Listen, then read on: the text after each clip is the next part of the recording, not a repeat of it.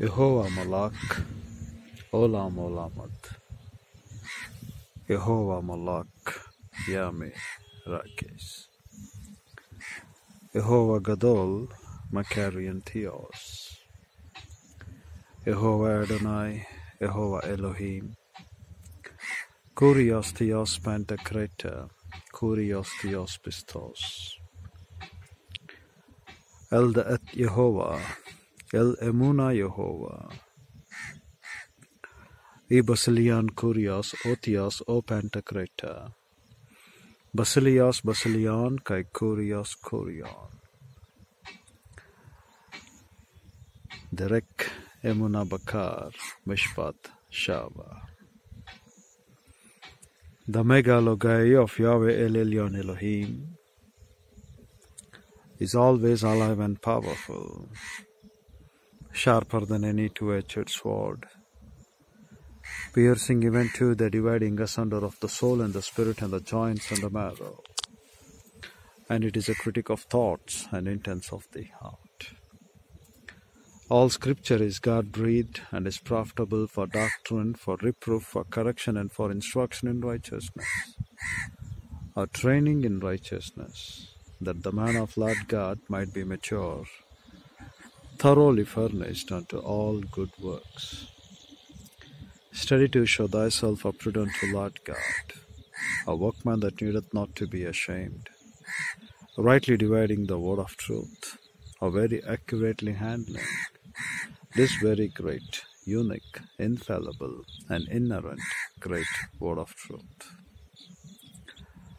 Glory be to my Yahweh Sidkenu to the highest, and peace be unto the mankind on this earth, to those who believe in my Lord and Savior Jesus Christ, by faith alone in Christ alone, and great goodness and goodwill towards them who love to walk breath by breath in the cherishing and in this nurturing of this great and unique indwelling mentoring ministry of Lord God the Holy Spirit.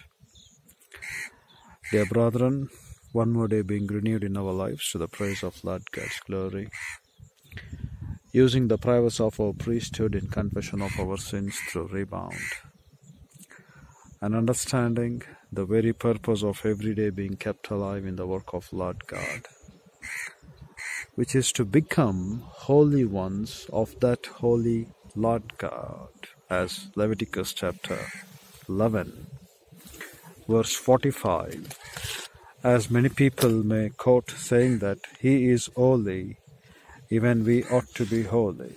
But the word over here it says, for us in the Hebrew,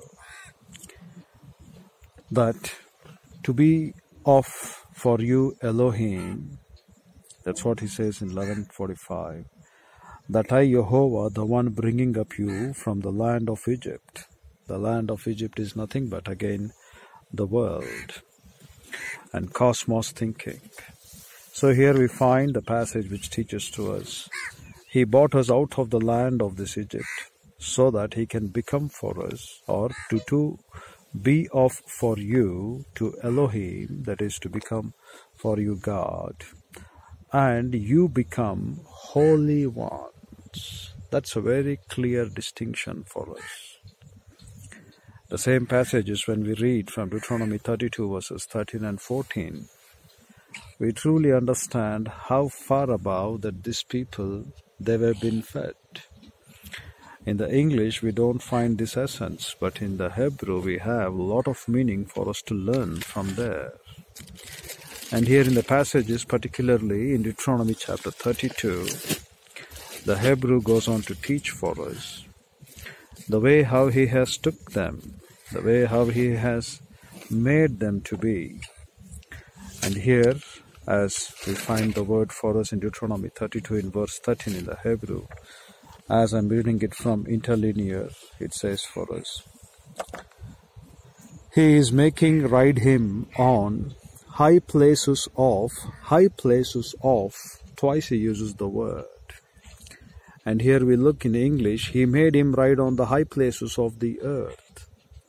But over here we look, He is making ride Him on high places of,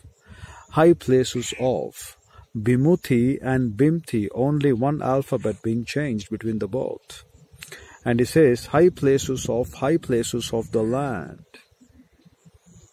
And the reason why we read this is because we have called to be the children of the Most High Lord God. We cannot be any longer still like the strangers and pilgrims who are aliens to the plan of God and to the will of God. Earlier we were in that manner, but now coming close unto Christ, through Christ to God the Father, it is what we have been kept to become the holy ones of that Holy One. And that's what we read in Leviticus 11 again.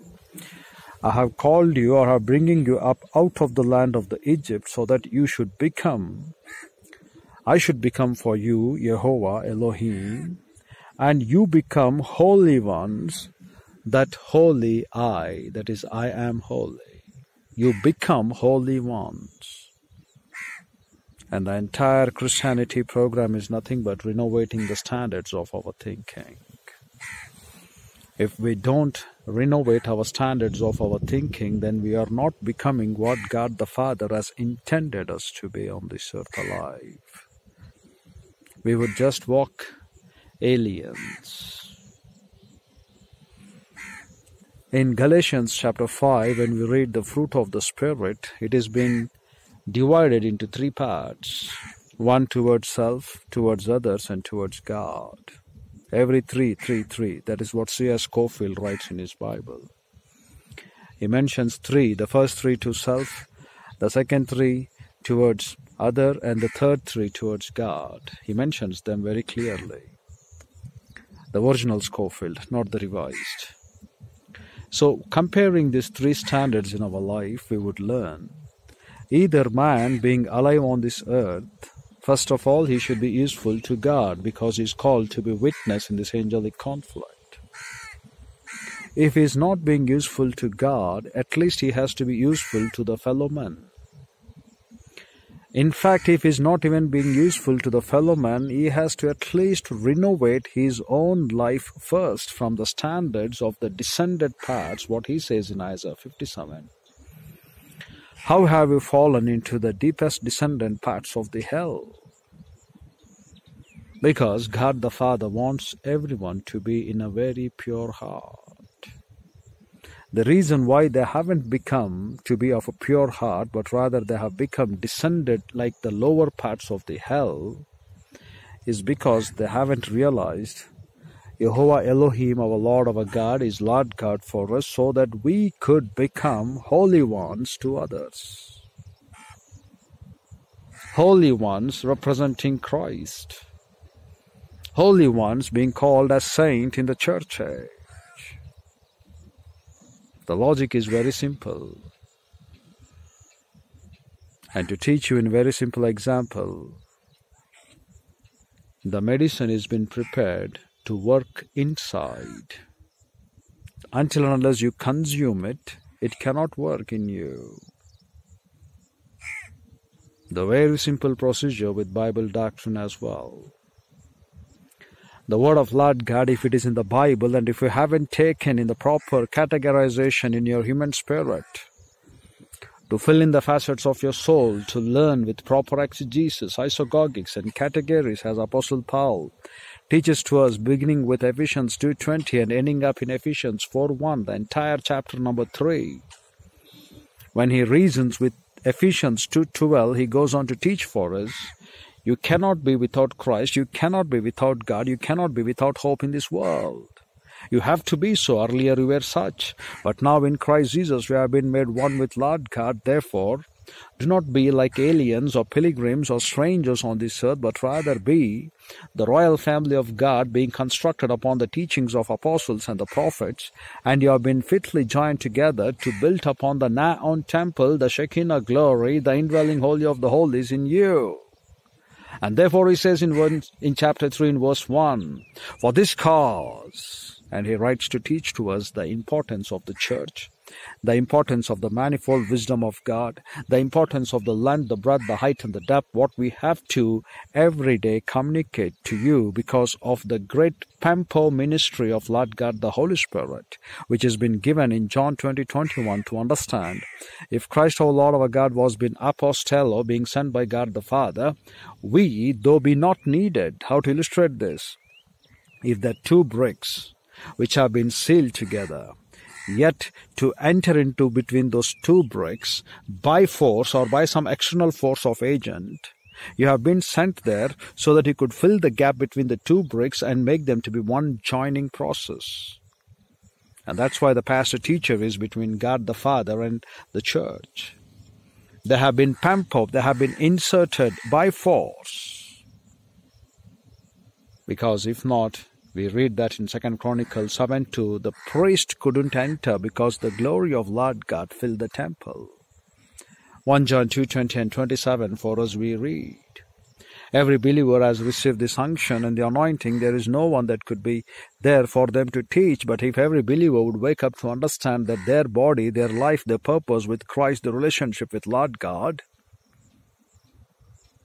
there is no need for us to remind them that you have to be a saint, you have to be a little one, you have to be like the Holy One, you have to become like the Holy One. There is no need for us to tell you that you should join as disciple and grow up as grammatias, but rather your conscience would say, let's taste and see the Word of God. Let's taste and see the mind of Christ. Let's enjoy this medicine to work in us so that we could produce in us to become the Holy Ones. That would automatically come to your mind. But since you haven't filled yourself in the glory of God, the pampo ministry of the pastor-teacher has been still alive. And for that cause he writes in Ephesians 3, what is the purpose of the church? Right now we'll listen and learn the things that have been given for us on this earth, Deuteronomy 29:29. The things what we have in the heaven, there are some more things for us to learn. That is also Deuteronomy 29:29. The same thing in Ephesians 3:8-11. Right now, through the church, the manifold wisdom of God has to be manifested, and the angels are rubbernecking to look. He says in 1 Peter 1:12. Therefore, he says for us in Leviticus 11, I have become Elohim for you, bringing you out. It is I alone who brought you out. There could be no other person who could give you out apart from my Christ. Ephesians 2:8 and 9, as well as in Deuteronomy 32:12, we find it is He alone. Again, for us in Proverbs chapter 21, verse number 30, again there also we read, there is no counsel, no wisdom, no knowledge against this great Lord. And the word over here against, the word for us in the Hebrew is peketh, and that meant to say there is no exposition or no explanation, no prediction, no other thing that could be praiseworthy apart from the great work of Lord God, what He has given for us in His complete, coherent canon of Scripture, 66 books for us. So he says over here, it is I alone who brought you out from the land. Again, the word over here is aretes. When Pharaoh said to Moses, worship God in your own land. We were reading that in Exodus 8, verses 25 and following. The word, the land over there is the inner man. You cannot have for you still reigning in your old sin nature, the power of this old sin nature, and to serve Christ with your lips. You cannot. So God the Father says in 11:45 of Leviticus, it is the one who have brought you out from the land, from the inner man, from the procedure of these Egyptian standards of thinking. What is Egyptian? That is nothing but double straights, confusion, that is Babylon. But over here, double straights, what did it meant to say? That always the world has two ways to pass out. That is rationalism and empiricism. They don't take the responsibility for it. They just pass it down on the others as they pass by the patsy. That's why double straights, always double. Because they don't know what is the fate. They don't know what is life after death. Though Christ our Lord our God could come and explain to them that it is I who have been resurrected, ascended and session. It is I who have come from the heaven. The people don't want to believe that. They want to believe their myths. That's why they always love to look upon an easy way to escape, so that they could be far away from their burdens, so that they could be far away from the reality. So double straight, Satan always blinds them. He says in 2 Corinthians 4:4, the only solution for us is Romans 12:1, 2, and 3. And that is nothing but for us to renovate the standards of our thinking according to the great and unique mind of Christ. Therefore he says, for us I have brought you out from the land of Egypt. What for? So that I could be for you Elohim. There is no other God for us apart from my YHWH. Therefore he says, I dwell in the most high place, holy of the holies. Even I also dwell with them who are contrite in heart and humble in spirit. That's what we need to look in Isaiah 57 again. God the Father resides on two parts. Number one, in the heaven, and number two, with them who are humble enough, and the one who are contrite enough. We shall continue that after this prayer. Use the prowess of your priesthood in learning the word of God through rebound. Sanctify yourselves to look upon the parallel wonders of this great and unique word of Lord God, which has been prepared and kept for us on today's date in eternity past. Infinitely divine Holy Father, once again coming into the grace to learn thy word, we pray that Lord God, the Holy Spirit, would enlighten and challenge us by this message that are prepared and kept for us on today's date in eternity past. In Christ's matchless, peerless, gracious name we pray, Father. Amen. In Isaiah chapter 57, it will be a great pain for us to look whether we are qualifying for these verses or not, because there are many people today who run about to talk, God is in me, God is doing this, God is doing that, and all other things.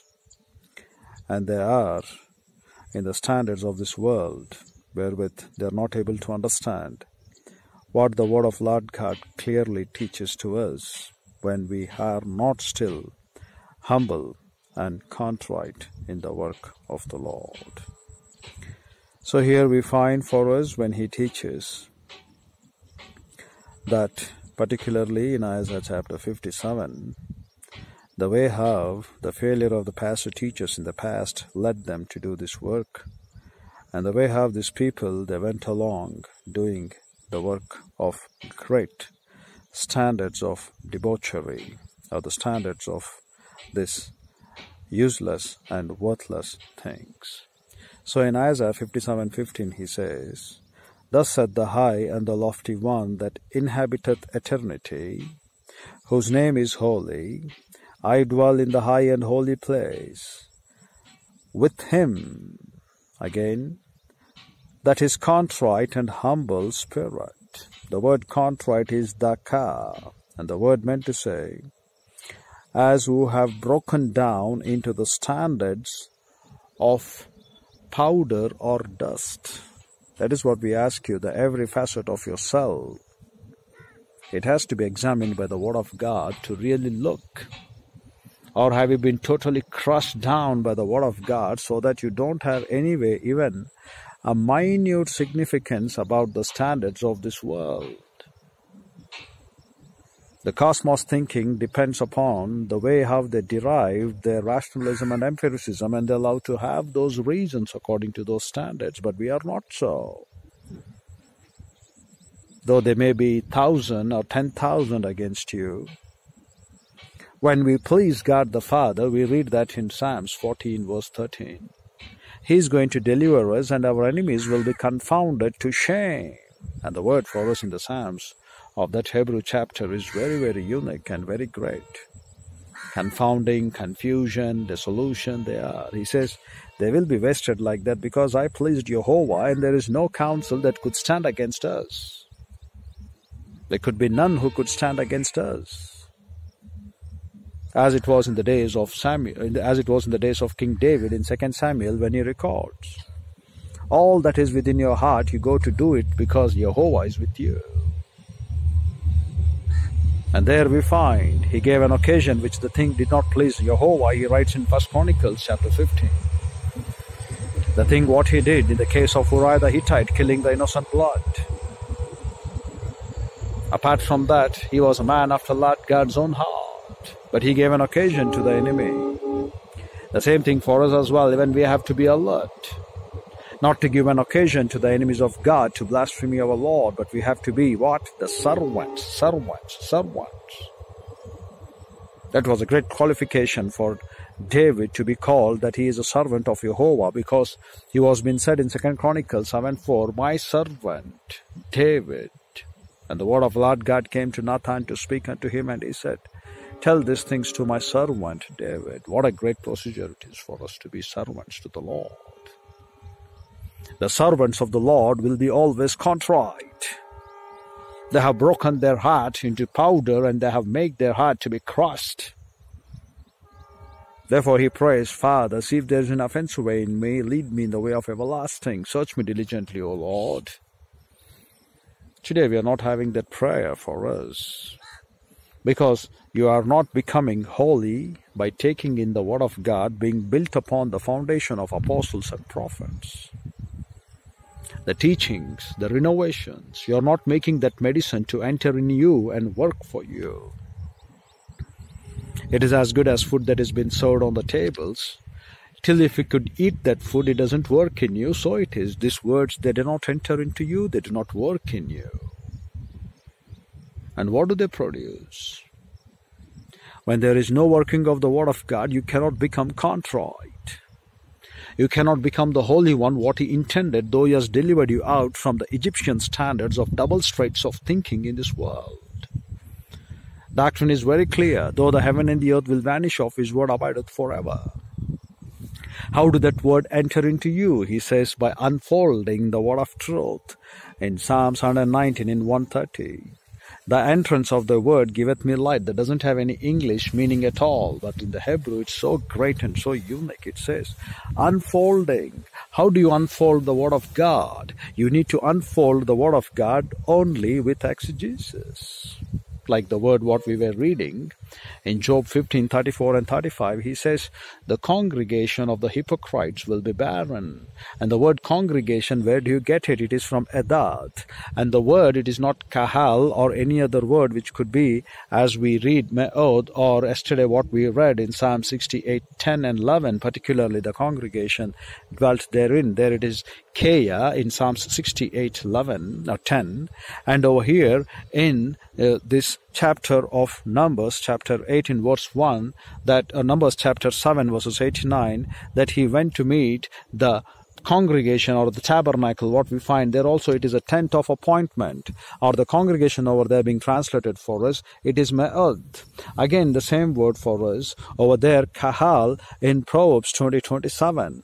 And over here when we read in Job 15:34, it is neither kahal, it is neither me'od, it is neither kea, but it is the word called for us edat. And edat originates from the word yed. Yed again meant to say servants. From where it comes again, yed comes from the word called as ud. So ed, if you take the origin of that, it is ed, that is yed. That again, the origin of yed is again yud. So yud meant to say repeated, yed meant to say servants, yedad meant to say family of servants with repeating witness for the word of God. But here he says, such repeated witness of this family who are godless, no matter however generations they may come and sit in the congregations. Father, son, and grandson. He says, these are godless congregations. These are godless repeated witnesses for me as families. Therefore, they will never produce the fruit. They are always barren. So the unfolding of the truth will give you enlightenment, and that's not possible if it is not out from exegesis. Therefore, the key of origin of exegesis is most important. And until and unless you are taking that in a way that has to be making your heart to be pounded into powder or dust, as long as you fail to become dust, as long as you fail to become the word of God, it's not possible for you. Because you have to check it. Is there anything that I'm growing, the powder in the sense for you, to teach as Christ our Lord our God explains, iota upon iota and carrera upon carrera, I shall not let go even that dot, I shall not let go even that small tittle. The same procedure for us. Even when we are not letting go, even that small dot or a small alphabet that makes a difference between P and R as a line, strike of a line. Even we have to cross-check every facet of our thinking, every facet of our soul, every facet of our mind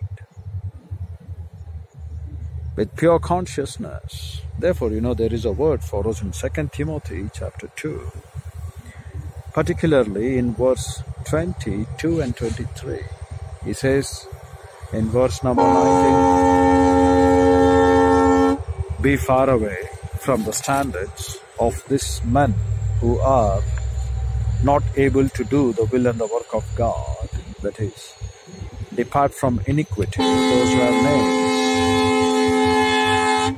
And when it comes to verse 20, he says, vessels of honor and dishonor. In verse 21, he says, purge. And then he says, in verse 22, flee from youthful lusts. Follow righteousness, faith, that is doctrine, charity, love, peace, with them that call on the name of the Lord out of a pure heart. And this is very important, katharesis. The word is not hagios, but it is katharesis, out of a pure heart. Can you say you're having a pure heart, or can we be in a company with those men who are walking after righteousness, who are looking upon doctrine, charity, peace, and who call upon the name? The name is nothing but, again, onoma, what we have read. But over here, calling is the ones who are invoking or calling in authority to the Lord God. And verse for us in Revelation chapter 14 in verse number 5. I think many people may not qualify for that because they are resembling to 144,000 Jews. Open up your Bible to Revelation chapter 14. We read one verse and come back to contrite. He says, in their mouth was found no guile or deceit. The Greek word is dolos, which meant to say any trick or any subtlety or any vile nature or any craftiness or any guile. That is to beguile by blandishments, allure, entice, or devices. Today, we can find such men who are full of deceits in and around right from the beginning of the pulpits. But here he says, this congregation in Revelation 14:5, that is 144,000 Jews. He talks about them so that we could learn and understand that they might be men even in the flesh to such standards. They were also in the same flesh, but we are far above than them because we have been given the indwelling Trinity. If there could be a category of those people in the future, the tribulation for 7 years on this earth, then how much more we can't be? As even Elisha says, I am the only one left over. But God said to him in 2 Kings 18, in 1 Kings 18, he says to him, don't worry, there are yet more 7,000 men who haven't bowed their knees to idols. Here we learn a simple lesson. If Lord God the Father would keep such men preserved, he knew everyone would be in such manner, provided they walk in the power of Lord God the Holy Spirit. Therefore he says, be you holy as I am holy, or become holy ones to YHWH because he is Holy One. An invitation to all who believe in Christ to conform to the image of Christ, predestined to know what is the will of God and to be according to the full measure stature of his thinking, in righteousness and in holiness, putting upon the new man. He knew very well what it would be. He knew very well what it would cost. So he says, give your life, sacrifice unto Christ, renovate the standards of your thinking. Because in the future tribulation, there will be 144,000 Jews in whom there is no deceit, he says. Because these words are essential for us to compare. Do we match? In the past, he said an example about Enoch. And he set an example for us while his earthly ministry through Moses. No man rose like him, though there were human failures in him, yet face to face with the Lord. that could be representing the entire Israelites. Christ our Lord, our God, who lived in his flesh, being born in the Spirit, a pattern set forth for us to ascend the 7 steps and look the glory beyond that. We read that in Ezekiel 41. The same thing over here in Numbers 8, when the consecration of the Levites would come, he says, first light the 7 lamps. The same thing for us over there, the 7-fold Spirit operating in us as one Spirit.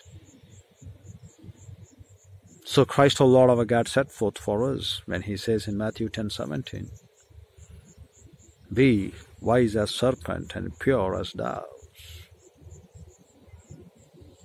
And coming to the church age, Apostle Paul says, I follow Christ, you follow me.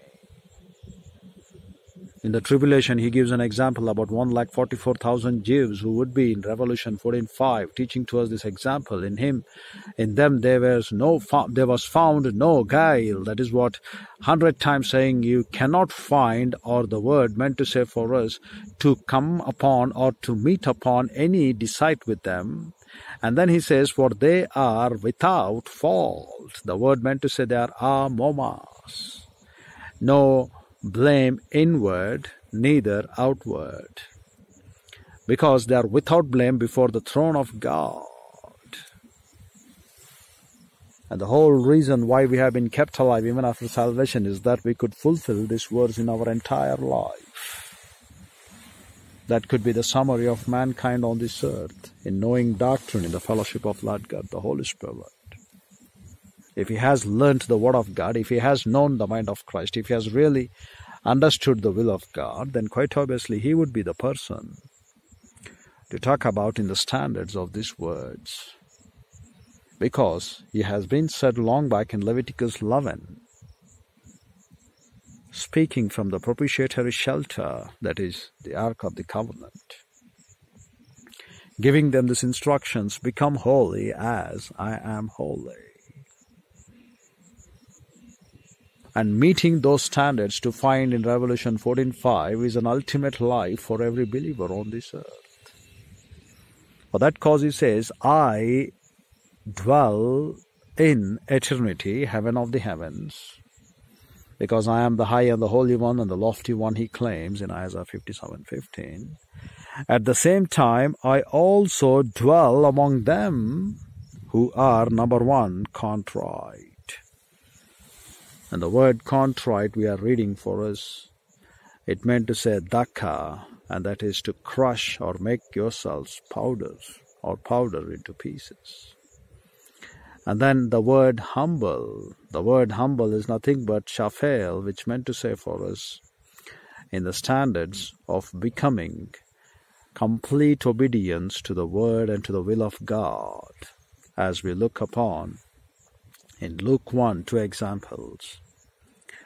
Zacharias claimed what it might be a witness, and his mouth was shut.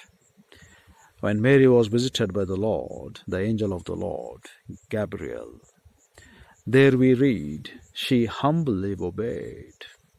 I am thine handmaid. And therefore she's been called as blessed.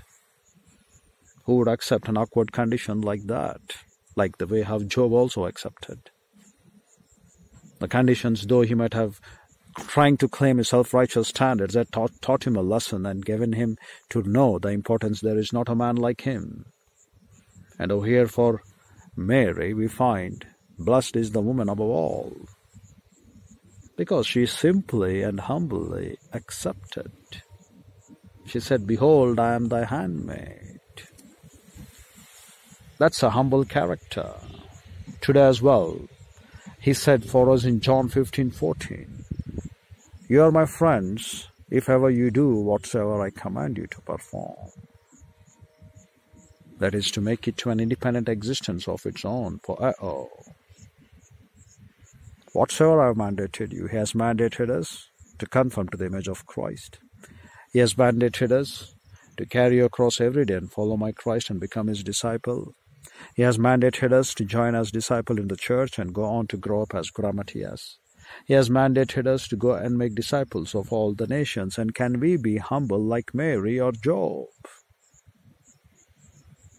And not to raise questions like Zacharias, the father of John the Baptist. And though we find for us in Luke 7:28 and 29, teaching to us there could be not one greater than John the Baptist, but the one who has been born least in this kingdom, that is the church age. They are far greater than John the Baptist, because to us they have been given the unfathomable riches of Christ, Ephesians 3, to be revealed and taught for you. And every believer is eligible for that to be learned. In the past, even the prophets, even the great men, even the righteous men wanted to look what we are enjoying. Even the standards what Moses looked upon to say, I wish the entire camp to be filled with the power of the Holy Spirit. And that is been fulfilled for us in the church age. Every knucklehead who believes in Christ, they have been indwelt by the Holy Spirit, because they have been given that Christ our Lord our God has come not to condemn the world, but to save the world. And in understanding to save the world, He is giving them a chance to walk in the fellowship of Lord God, the Holy Spirit. Therefore, they have been said to be the laborers are few, but the harvest is plenty. The word laborers are nothing but the men who are capable of teaching. And every believer, being an ambassador to my Christ, is capable of teaching, provided he walks becoming wise by redeeming the time and not becoming slumbers like the world.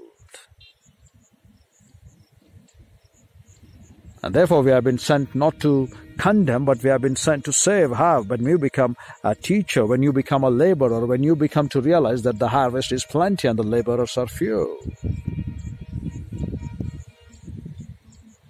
And what we are doing today, we are not even contrite first. If you are contrite, then you will become humble, dear brethren.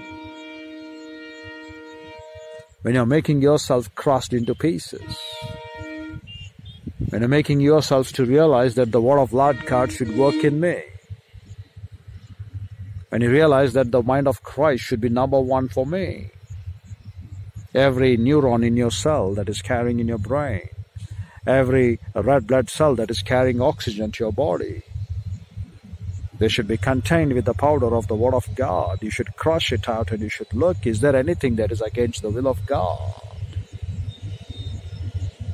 That's why we find a great chapter for us in Genesis 22, teaching to us.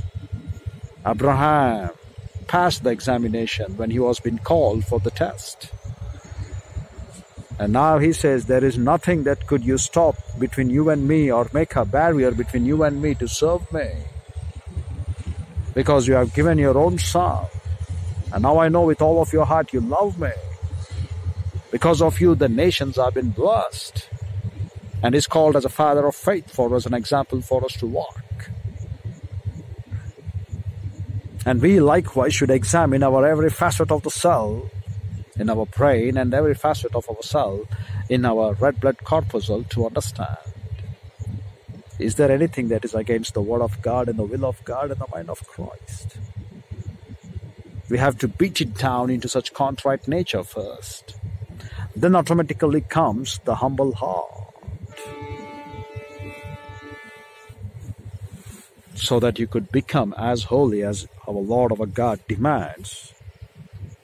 And Lord our God says, be wise as serpents. Do not let go the time. Redeem the time. And the word redeem for us in the Greek over there is to purchase the time. How can we purchase? Therefore, in the church age, you have been given to match those 144,000 Jews, so that there was no guile in them, no nature of deceit in them. Neither there have been found any guilty before the presence of the Lord, because they were amomas. You also should meet the standards. He said, therefore you have been indwelt by the Lord God, the Holy Spirit, and then Christ Jesus our Lord, and then God the Father. The Gospels, John 13 through 17. And when you have been indwelt, you have to realize that we need to beat into powder everything. If the scripture says love your enemies, it is our privilege to prove now. When Job was called for examination, he said, it's a higher opportunity for me to prove that the glory of Lord God and His attributes reign forever, and he went for a witness, and that's what we have been made. We have been called to be a witness for the truth. We are called to be a witness for the glory of Jehovah. That we belong to Jehovah and not to the world, not to cosmos thinking, neither to Satan. That's what we look, that's what we read, that's what we learn, that's what we make up our mind. Called to be witness, called to be witness, Isaiah 43:10. You are the people that you have to witness, Isaiah 42:9 and 10. How many times he calls that you are my witnesses? Even in John 18:38, the very purpose why I have been born, he said, Christ Jesus our Lord, to witness the truth, and why you are born in Christ. If you're not witnessing the truth, then you're not following the steps of my Christ, what he said. Follow me. Witness the truth. And the greater we witness not the truth in this world, the greater our life has no meaning. Therefore we learn, saying that you have been given, Lord God, the Holy Spirit for a purpose to realize that he should conform to his image, conform to his glory. And therefore, how it is possible? He says there is a procedure for you how every day go to church, learn the word of God from the bona fide gifted male spiritual pastor teacher whom I have pampered. If not, we cannot handle the word of God. If we don't have this bona fide gift of the pastor teacher, how we could handle and explain the attributes of God? Because we are dealing with epinosis. We are not dealing with the gnosis of this world. The gnosis of this world, they may be expert in engineering, they may be expert in their medical science, they may be expert in their aeronautical science, or whatever way they may be. They are gnosis knowledge. But Lord God, the Holy Spirit has given everyone the indwelling ministry so that they could come back not just gnosis, but epinosis knowledge, which is nothing but the supernatural things of Christ, what we find in exegesis in the Word of God. So therefore, every believer has been entitled to learn full and complete, coherent knowledge of God in the epinosis word through daily intake of Bible doctrine, and look upon his conduct to flee from them who are not honoring the word of God, but rather serve the Lord our God with a catharesis heart, cleansed heart. A cleansed heart is the one who is humble enough to do the will of God, who doesn't look and wait. You know, how you could be true to yourself. Being true to the word of God, you can be true to yourself, speaking what is right and correct, doing that which has been demanded by the Bible. When you're true for that, you will be true to your own heart and your consciousness. Having something what the Bible says and doing something or practicing something which is not at all in the Bible is not true. Therefore he says for us in 2 Timothy, while he's writing his dying declaration in those passages, he says, those who worship Lord God, who follow righteousness, who follow charity, who follow peace. Charity is nothing but agape. Peace is nothing but again irene. Faith is nothing but doctrine. And who call upon the name of the Lord our God with a pure heart. First, it has to be contrite spirit, contrite in nature, beating it to dust. Second, it has to be humble enough. And you're humble enough, then you will have pure heart. Heart that has been cleansed. A heart and consciousness to teach and to tell. We have met the standards of the Lord, so even you follow, as Apostle Paul said. And he says a word for us in Colossians 4 when he teaches, mark them that they are walking according to this rule and practice it. That meant to say what? There will be men in the church age as well. When Elisha couldn't know, he thought he was the only one, but yet there were 7,000 men who have been reserved.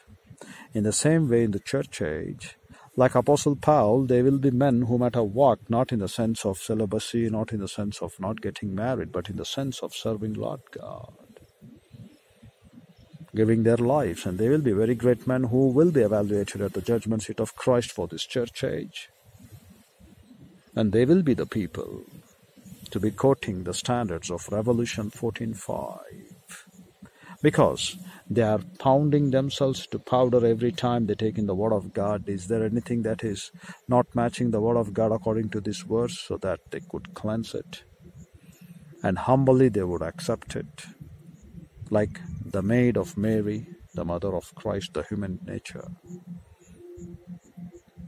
And then become a clean heart. And God the Father says, I reside with them. Not with the people who have grown fat by rejecting the Word of God. Therefore we looked at in Deuteronomy 32, to the pain of our heart. It is I who has bought them, he teaches them again. It is I who have made them everything for the will of God again. But what they have done, it is what he says, I have caused you to mount upon the high places of the high places. It is I who have taught you these things. As an eagle which goes upon, like the way I have taken you, he says in verse 11. And then in verse 12 of Deuteronomy 32, he says, Lord alone did lead him, and there was no strange God with them. There was no foreigner. There was no alien. And every man should wake up. Jehovah is a gift of revelation given for us in the Word of God. And with the Word of God in exegesis alone, you can live a life of Kaya, as we read it mentioned yesterday. Because this life of Kaya is related purely to the Word of God. You have some trouble, you go to a hospital, the people will come and give you the reports according to those standards. Because they are the people not according to the Word of God, they are the people according to rationalism and empiricism. But you say, till I could finish my Lord's work, I have to be alert and I have to do the will of God. That's what it is, the word tetelestai. When he finished the work, he was being given. The same thing with for us when he teaches in Job. God the Father knows when is the right time to pluck off the ripe fruit. So he knows, but till that what? The work of the Lord God has to be done. For that cause, no matter what, he keeps us alive. And you go to a doctor and you fear the things of the world and you follow them. It meant to say you're following the things called as foreign ones. The things that are no other gods you're following. But you're not following the counsel of Jehovah when he said, do my things and you live. As we read yesterday, again in Psalms 92 verses 13, 14 and 15. What do the righteous one who are doing the will of God, they do? They become old and they're still alive to flourish the fatness of the glory of God. So here we find the very reason why he gives us this life is that we have to honor the Word of God in everything, not only in the standards of the details of life, but also to see that if the world comes and says such and such is true, this is true, but you have to say the Word of God is true. The same thing what Thomas Kempis writes in his book of the imitation of Christ. Don't give me anything in this world, not even doctors, just give me the Word of God. That's true, because he knows very well. The men who haven't learnt and feared the Word of God, the reason is purely they have deviated and they have been encouraging the old sin nature to get acquainted or to get satisfied to this world. But the thing what the Word of God says is, repent, come back, confess and do the will of God, because sin and sickness goes hand in hand. And the world is happy for such sickness to be continued in them still. Therefore, they get the good Nobel Prizes for inventing some medicines. That is gnosis again. For a temporary relief, for the climatic conditions, for the things that have been polluted. If a man could walk according to the principles of Bible, he would know the true relationship establishes purely by the Word of God. And man's entirety is depending upon the Word of God. And he knows that. Therefore, we find the word, it is he alone who led you out, and there is no other strange God.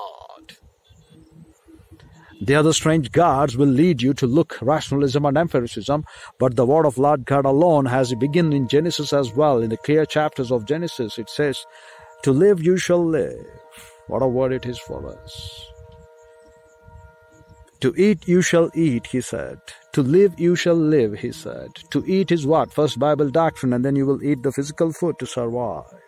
The same thing in Matthew 4:4, Luke 4:4, Deuteronomy 8:3. The same passages again. Man does not live by bread alone, but by every word that proceedeth out from the mouth of my Lord. The same standards what we learn again and again. But the man has totally changed. Living a true clear life, clean heart life, a life of contrite and humble spirit. It's a premium for us in this life that we enjoy besides the details of life. We haven't met to look upon the high places of the high places being mentioned in Deuteronomy 30:13 to understand that we are something far above to be called as gods to these people. As John 10:35 goes on to teach, the scriptures cannot be broken. To whom the word of God came, he said, you are gods to these people. That is, you have been placed something high upon the high. And these people, they are not even having something to think because they are blinded. First of all, they are not born again. We are talking to the people who are spiritually dead if he is not a believer in Christ. And since they are not been born again, we cannot expect anything from them as solutions for us.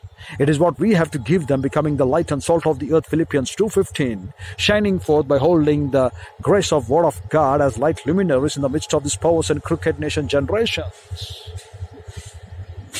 So we need to work as we have been called. We have been stated to be something far above, to be something great, to be something unique. As the world may not understand it, but we have to look. We are the light and salt of the earth. Therefore, he says, do not waste your time. Be wise, be wise. How you would be wise, he says in Colossians and Ephesians as well. Redeem the time. Because in Philippians 4, he says, O Kurios Egos, let your moderation be made known to all men, or your way of life be made known to all men. Because Lord is near. And therefore, you rejoice in the Lord always have when you're having to follow the truth. When you're having in you a contrite, powdered one. When you have in you a humble nature. When you have in the standards of clean heart. Then you can rejoice in the Lord. Don't you know even the minute unclean things mentioned for us in the time of this Torah? He says, even if you eat that you are defiled. Even if you touch that you are defiled. Even if you go there, that the thing which has been touched, that water, if you drink, you are defiled. Wash your clothes, be clean until evening. Why? Because we are dealing with such a Holy One of Lord God who resides in the Holy of the Holies. And he says, I reside in my heavenly abode, and also with them who are contrite, and who are humble, and who are calling upon me in a pure heart. Then how much more pure we have to be. Our momas in and out to produce the witness of Revelation 14:5 in our lives. To look and understand the things what is so clearly mentioned for us. No inward blemish, no outward blemish. We have to be absolutely clean and clear. And we have to be no way any deceit in the presence of the Lord, because he knows in and out, because it is the one who knows very well about us what we would be if we would have been still kept alive. He knows your end from beginning. He knows what you are. He knows how you smell. In your thoughts, not having the fear of God. He knows very well what we are. There is nothing that could be hid. There is nothing that could be in the sense what you can understand. So that you can think this is good, this is correct, this is great. Everything he knows, better for us to become contrite, better for us to become humble, better for us to realize and understand, to taste and see that the Lord God is good by becoming a pure, clean heart. When David made a census failure, he says, Lord, into thy hands I fall, judge me. When David sinned, he said, it is against thee only, O Lord, I have sinned. It is better for us to fall into the hands of the living Lord our God, who would judge us according to his grace, according to his chesed, according to his mercy. Because he wants none to perish. That's his grace for us. That's his will for us. He doesn't want anyone to die, but he wants everyone to be saved. That's the reason the promise given in Genesis 22:18. All the nations shall be blessed because of one man's obedience. And the church to whom this power has been given to be indwelled by the sevenfold Spirit of one Spirit. If the church do not obey the word of God and the voice of God and the work of God, how would you make your surrounding men, your geographical location, or the areas which you come along in touch to be saved? On behalf of you, they could be saved.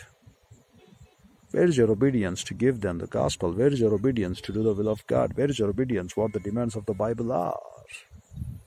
You know how we are turning out? We are turning out the same crowd of Isaiah and in the time of Israel. As he said in Deuteronomy 32, while he's writing his song as a witness, he says, butter of kine and milk of sheep, with fat of lambs and rams of the bread of Bashan and goats, with the fat of the kidneys of wheat, and you didst drink the pure blood of grape. But Jeshurun, that is called as again Jerusalem, what it done? The Israel waxed fat and kicked. You are waxen fat, you are grown thick, you are covered with fatness. Then he forsook God which made him, and he lightly esteemed the rock of his salvation.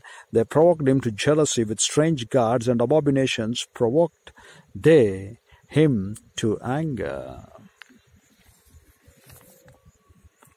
Taking the grace of Lord God, using the grace of Lord God. If it is not by the grace of Lord God, you wouldn't have been alive today, dear brother, and make a point on that.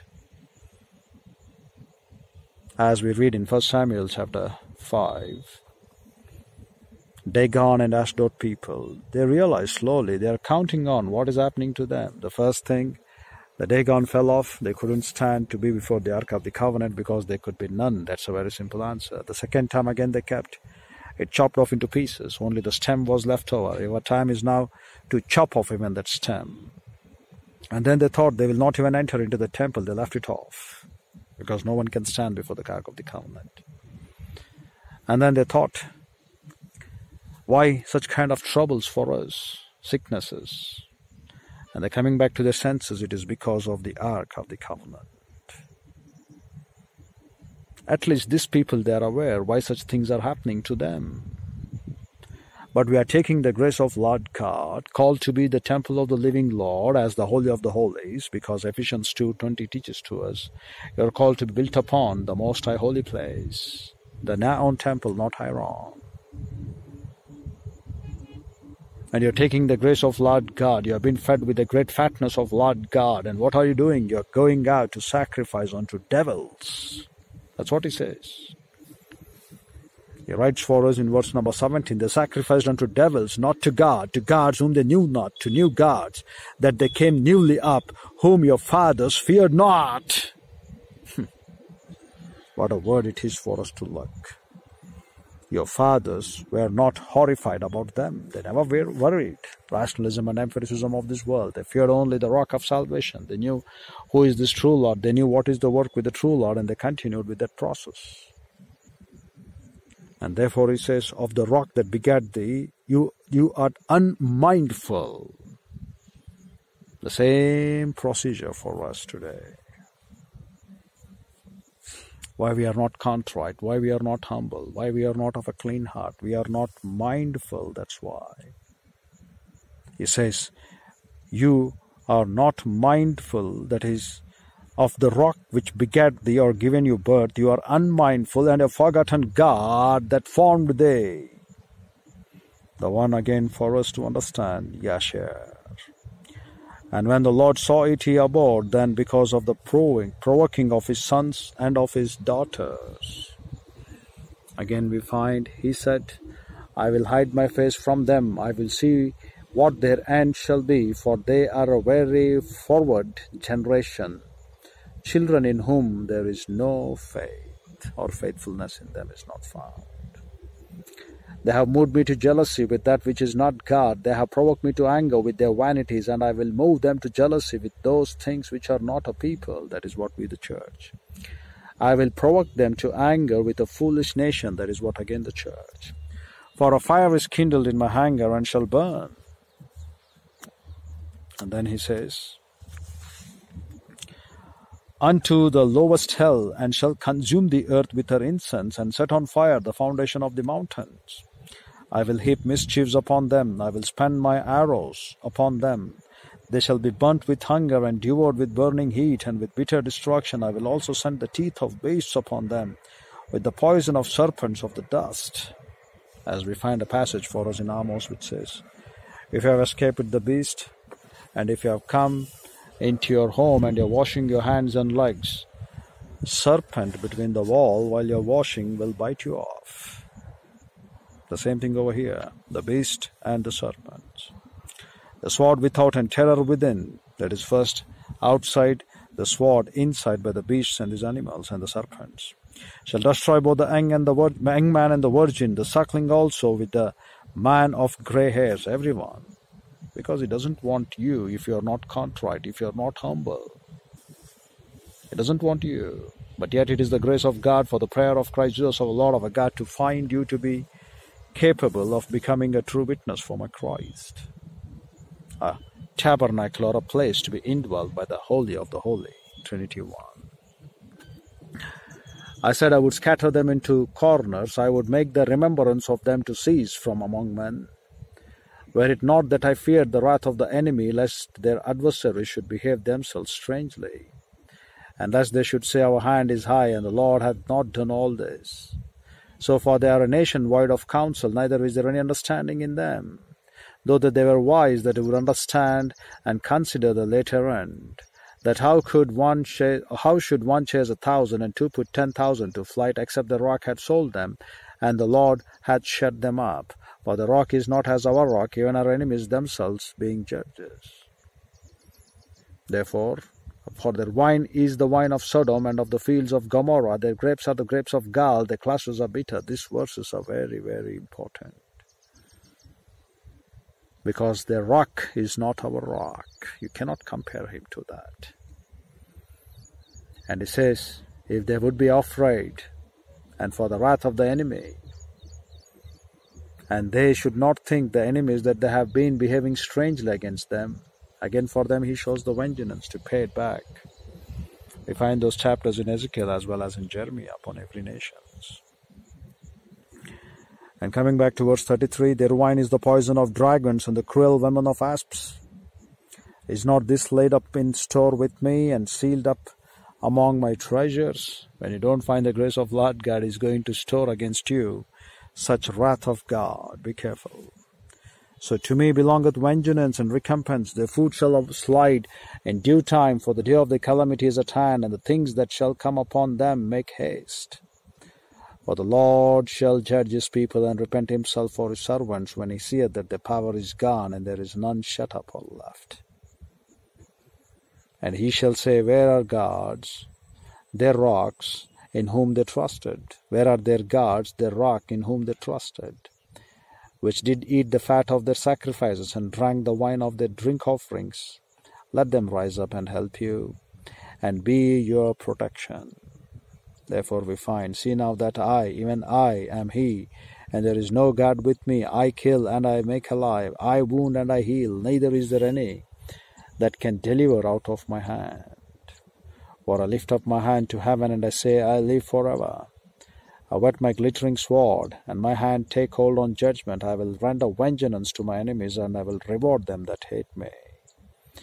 I will make my arrows drunk with blood, and my sword shall devour flesh, and that with the blood of the slain and of the captives, from the beginning of revenges upon the enemy. And he says, rejoice, O you nations, with his people, for he will avenge the blood of his servants, and will render vengeance to his adversaries, and will be merciful unto his land and to his people. And Moses came and spake all the words of this song in the ears, because it is a witness. The ears of the people, he and Joshua the son of Nun. And then we find, and Moses made an end of speaking all the words to the Israel. And he said unto them, set your hearts unto all the words which I testify among you this day, which you shall command your children to observe to do all the words of this law. What you can teach to your children if you're not observing it. What you can tell to your children if you're not a contrite, humble, clean heart person in the Word of God. What you haven't done, you cannot tell to others. The way how the medicine, what you haven't taken and worked in it, you cannot tell to others the effect of that medicine. The failure from parents to the children over here. And you're not able to realize how much of your life and time you're losing out. And then he says, it is not a vain thing for you because it is your life. Again, the word for us, Kea, what we read. And the congregation of such life or alive men in the word of God alone will dwell on this earth. If not, like wicked, you will perish. Wicked men won't stand before the word of God. Though they may be living, but they are dead. And how many of the things we have yet to harvest in this church age, depending upon the standards of this people, counted to be wicked in the sight of God. And yet, furthermore, dear brethren, we read, it is not a vain thing for you, because it is your life. And through this thing you shall prolong your days in the land wherever you go over Jordan to possess it. And the Lord spake unto Moses that same day, saying, Get thee up into this mountain, Abraham, unto the Mount Nebo, which is in the land of Moab, that is over against Jericho, and behold the land of Canaan, which I give unto the children of Israel for a possession. And I in the mount whither you go up, and be gathered unto the people, as Aaron thy brother died in Mount Hor, and was gathered unto his people. Because you trespassed against me among the children of Israel at the waters of Meribah Kadesh in the wilderness of Zin. Because you sanctified me not in the midst of the children of Israel. The word sanctified. That is what you haven't made my name Kadosh, hollow. Yet you shall see the land before, but you shall not go there unto the land which I give the children of Israel. The two things for us to learn over there. Number one, the reason that he doesn't want to defile his servant with whom he was face to face. And number two, the reason is he hasn't honored the word of God. The same thing even we look over, dear brethren. If it have entered over there, he wanted the teachings of word of God to be established. And at the generations to come, we look in the life of Joshua, how the departed churches, we learn how they have been now ruined. And the time of the kings and the prophets who came along to warn them, we find their lives being absolutely shattered off. And why these ensamples are given for you? So that we could not walk in the same path, but wake up and come back to the reality of the word of God and do the mind of Christ to the highest. And such things are a witness for us. If this is an Israelite example, we have an example for us in the church through Paul. We have an example for us in the book of Revelation, the tribulation time, chapter 14, verse 5, unlike 44,000 years. No guile, neither any fault before God. That is, no daka, or the word for us, no guilt or no deceit nature, and no way any amomas, no fault within or without.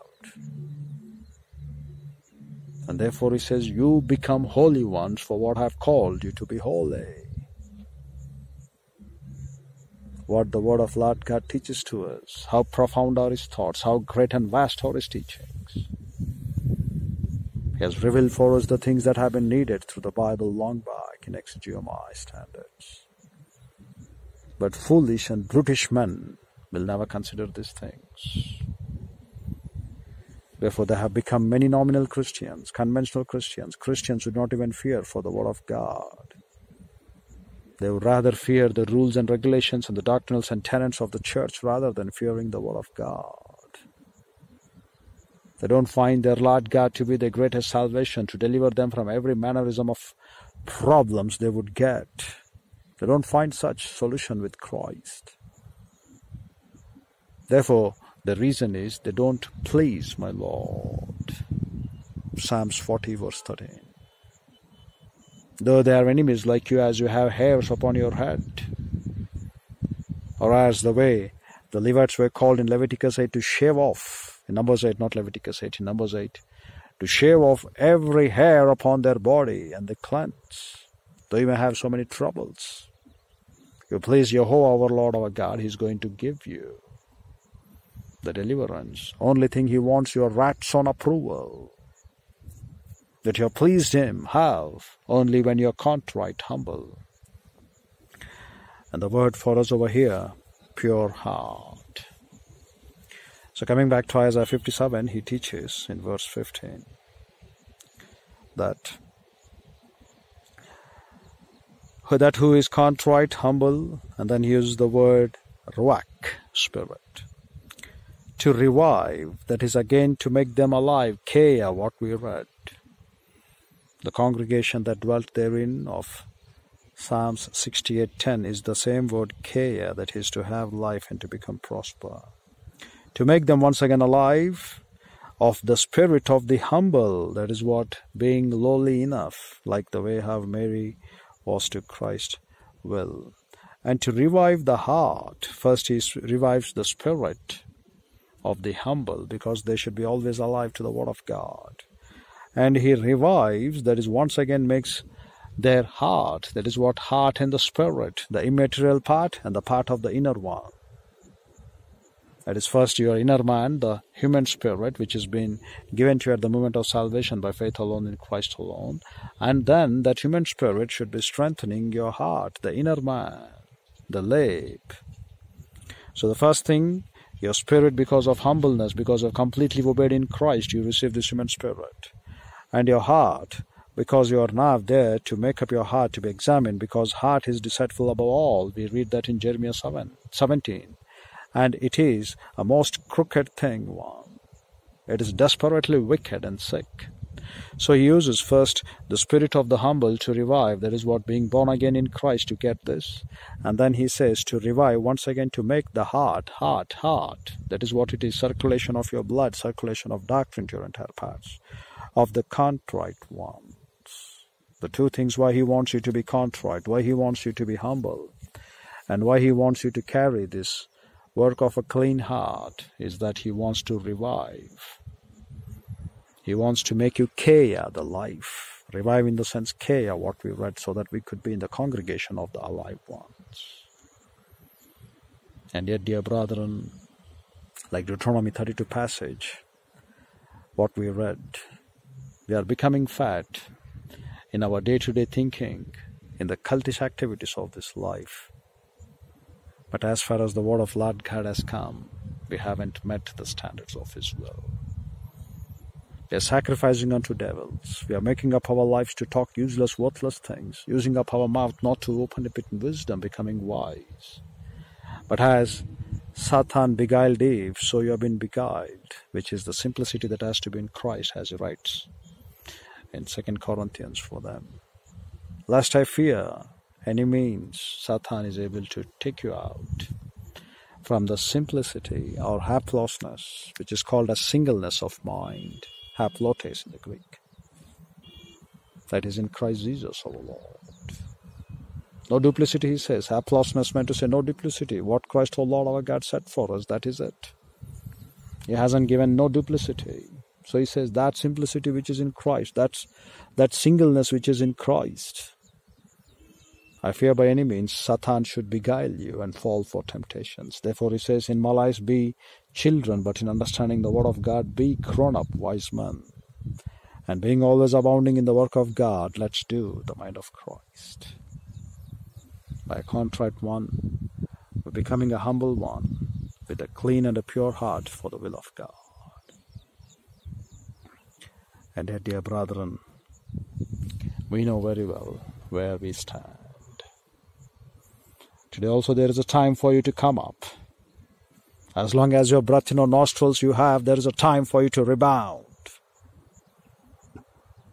With Lord God the Father, he hasn't come you to condemn, but he has come you to save. So that we could walk in spirit in the will of God and not like men, as becoming the holy ones for his glory. And yet you don't believe these things, Lord God help you. Yet you don't listen to these things, may God have favor for you at the judgment seat of Christ. But we all need to stand and answer back for the grace bestowed upon us. For each and everything, have we pounded it into pieces or not, or powdered it or not? Or have we been humble enough like Mary, who said, Behold, O Lord, I am thy handmaid, let thy will be done. Or like a clean heart, which we say when we are doing the will of God, meeting his standards, having a fellowship of company with such men. becoming the vessels of honor to the Word of God, being free from the traps of Satan who have taken by their own will, he writes again in 2 Timothy 2:24-26. And to pull them back again, it is the will of God by rightly dividing the word of truth and teaching them the fear of God. Dear brethren, think over these issues as we shall come back and continue tomorrow. With our head bowed and eyes closed, the closing moments being dedicated to those who are without Christ, without hope, and without eternal life. Inaudible telling to Lord God the Father in the privacy of your soul that you believe my Christ, my Lord, my rock, my Savior. That's the moment itself you shall have this eternal truth. This eternal truth for is for very simple. Believing Christ, you shall be saved. Whereas for the believer, the greatest matter is to grow up in grace and in the knowledge of Bible doctrine, wherewith you shall learn to acquire to possess know the truth, and the truth shall set you free. And for the pastor teacher, the greatest matter is to carry forth on lagan, herald the word in season or out of season, because the Dharma from my witnesses wherewith you have been called. The number one Dharma from my witnesses, indwelling Trinity, followed the Bible in our hands, and number two Dharma from my witnesses, our hearers. If there are no hearers, dear brother, not worry, besides nature, the entire angelic host will be our witnesses. And what is our work? Our work is to rightly divide the word of truth, no matter however the chips may fall. So which way you want to go, dear brother, and you decide, as we shall come back and continue tomorrow. Infinitely divine Holy Father, what a great and unique privilege it is for us to have fellowship with you through thy word, and understanding the great purpose of calling us, that you also dwell with those people who are contrite, humble, and clean heart. To this extent, Father, to revive our hearts of the Spirit, and to make us to become contrite enough to thy word, help us, O Lord, to completely become ourselves in the standards of humble ones, and to accept thy word and do thy will, as Abraham did, as Moses did. Though it not honor you, O Lord, have shown him the path for him to understand what was a failure in their life. Help us also, O Lord, not to become as failures, but to be in thy word, to constantly reign in the fellowship of Lord God, the Holy Spirit, and do that which is demanded by you in making disciples of all the nations. But first joining as disciples and growing up as grammatias. To this extent, Father, you know very well, because you are the one who that reigneth forever and forever, and there is no power that is against thee that could stand. Help us, Father, to walk according to thee, according to the word, in the power of Lord God, the Holy Spirit, in this power of Spirit which you have given to us, and the power of work and love which you have given to us, and the power of proper understanding of a sound mind what you have given to us, so that we could put back to this world the senses what they have lost, and teach them thy will. And help us, O Lord, to do it faithfully as long as we have breath in our nostrils. In Christ's matchless, peerless, gracious name we pray, Father. Help us to become as holy ones as you demanded, as you are holy. In Christ's matchless, peerless, gracious name we pray, Father. May Lord God, the Holy Spirit, enlighten and challenge us by these words. Amen.